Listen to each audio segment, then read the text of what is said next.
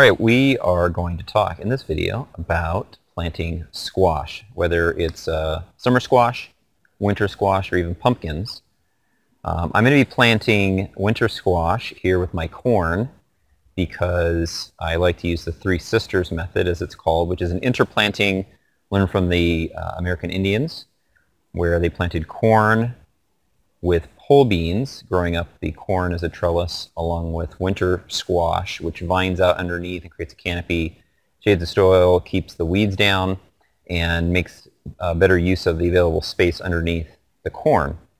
So what you'll need if you're going to use this method, and the reason I'm using this method is basically because squash and pumpkins like very loose, rich soil, and they like a lot of high organic matter. So we're going to amend the soil to give them what they want. So what you're going to need is you're going to need a round shovel. You're going to need some good, well-rotted compost. You're going to need a 5-gallon bucket, like this. And you're going to need some soil amendments for whatever your soil may be deficient in. And I've got a mixture here of lime, phosphate, something called azomite, which is trace minerals, green sand. I think I've got some kelp in here too. It's a whole bunch of stuff.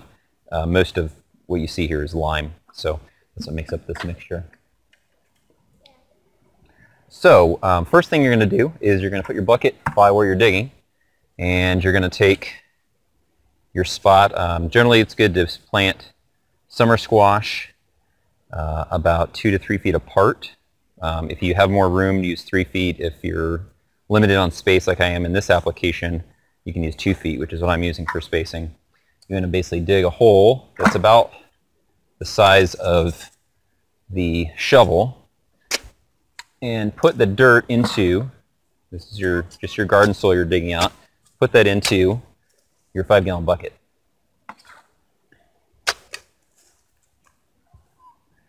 Okay, so what I'm doing is I'm digging out the area where the roots are going to grow, and I want to replace this more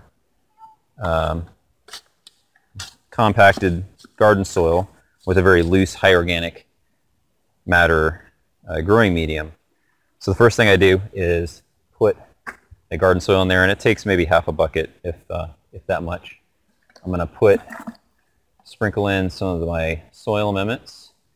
And then I'm going to take a scoop or two, probably 2 scoops of compost. And then I got to mix it. The reason why I do this a bucket at a time and mix it one at a time is because it allows me to make good use of one of my favorite garden tools, which I call a garden auger.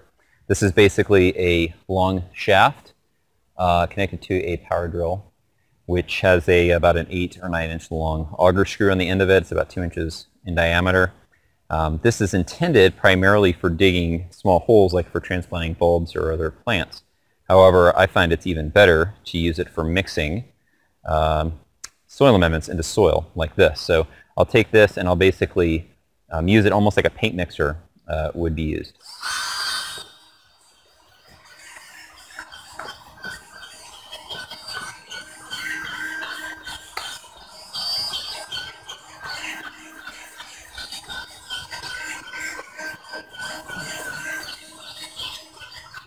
If you've got a variable speed drill, once you do it a little bit like that and mix it between layers, you can put it on high. And this does a better job of actually mixing the stuff together. You can hold the shaft to help guide it.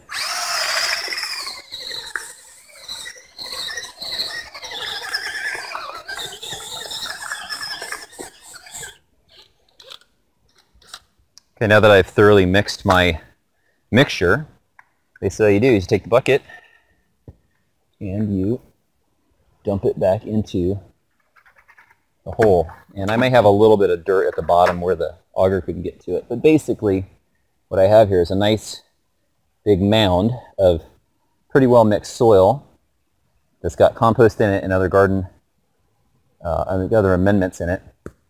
And now I have a nice hill to plant on, like is typically done for squash and pumpkins and such. So on a one like this, I'll typically plant 4 or 5 seeds kind of in quadrants and maybe one in the middle. And generally, as long as you keep it well watered, you'll get good germination. And the nice thing is that the squash roots will go down into this medium, and they've got basically about a 12 to 16 inch mass here that they can grow in. So they've got a nice loose medium, very high compost, organic matter material is exactly what they want. So it works really, really well.